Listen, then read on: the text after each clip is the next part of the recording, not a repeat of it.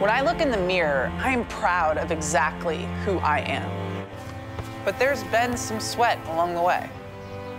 Because they say a woman should be feminine and not fierce. That our goals should be to nurture and not win championships.